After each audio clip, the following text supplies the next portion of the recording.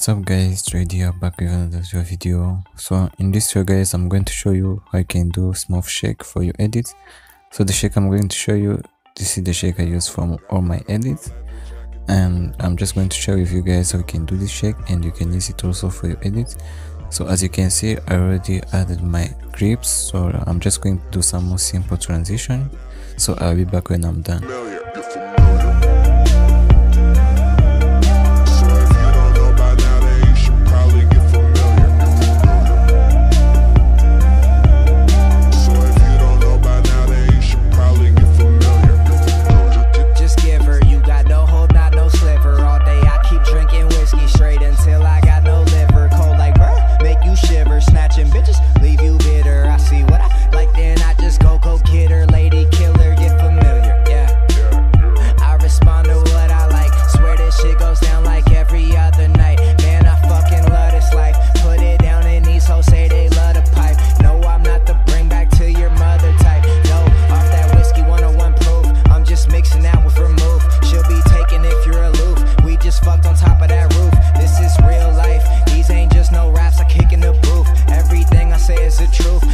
Disappear just like poof, then she's gone. Addicted, don't know what the fuck I'm on. I can't stop it when I feel it coming on. When we chill, it starts with smoking something strong. Take her down and then she'll be the surface that I'm coming on. So once you're done to make your transitions, I'm just going to show you how you can do this shake. So just tap on your clip and go to effects, add effects, then the effect we want to first add tires. So go to distortion warp and scroll the way down and choose this effect called tires, and then turn on mirror and make it crop, take crop to 1:50, and then go back, add another effect and go to move and transform. So the effect we're going to add here is oscillate effect. Then take the angle to 180, then take frequency. I'm going to add a keyframe, so add a keyframe from the beginning and take it to 0, and take it from the beginning and add another keyframe, take it to 2 and take it from the end, and go to magnitude, add another keyframe also, take it to 0, take it from here and add another keyframe, put it to 124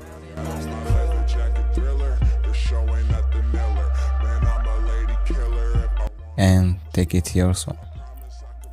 So again, go on and add again oscillate effect. So add again oscillate effect, go to settings, then take angle to 0, go to frequency, leave it to 2, and then add another keyframe, take it to 0 and take it from the end, add on magnitude, so take it to 124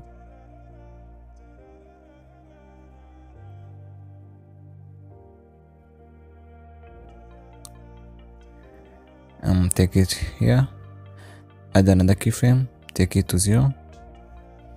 So let's do this like this, and as you can see we have this shake, but I have to add a swing effect. So go to effect, go on move and transform, go down, then add swing effect, go to angle 1,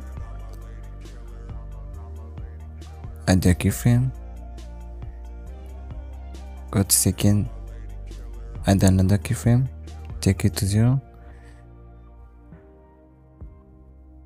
then stop when to say 4, stop there, add a keyframe, then go back, remove the keyframe I've just added, and also remove this one, and take this keyframe here and add another keyframe right here. So go to angle 2, do the same thing, second angle, take it to 0, and then stop when it say 4.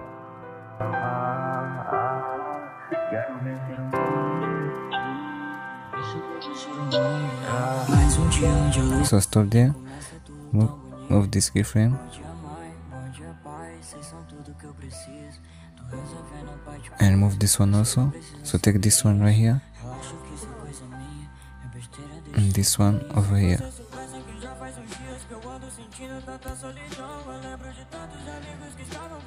So as you can see, we have this shake, and now we need to add a motion blur effect.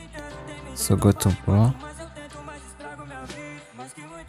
and go down, then choose motion blur, take it up, all the way up,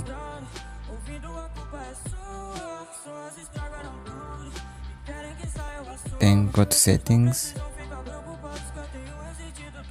take it to 70, and now you are done. Just copy effect and pass them to all your clips.